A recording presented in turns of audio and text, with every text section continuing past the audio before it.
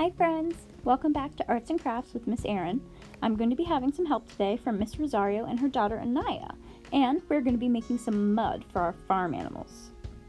For this project, you're going to need about 2 cups of cornstarch, a tablespoon of cocoa powder, and 1 cup of water. First, we're going to add 1 cup of water to a large bowl.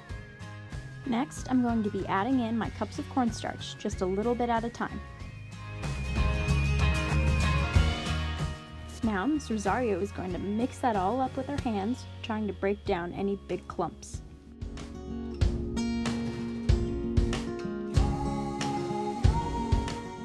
At this point, we'll add in the rest of our cornstarch, and Anaya is going to help us mix it all in together.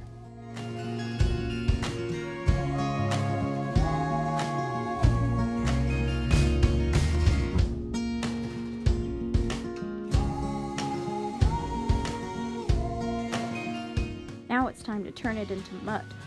So we're just going to add our 1 tablespoon of cocoa powder and mix it in. Once we have everything mixed in and it's nice and smooth, you'll notice that it might act a little bit differently than regular mud.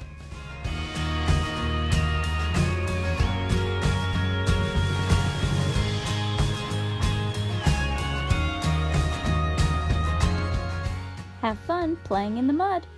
And a big thank you to Miss Rosario and her daughter Anaya for helping us make this. See you next time!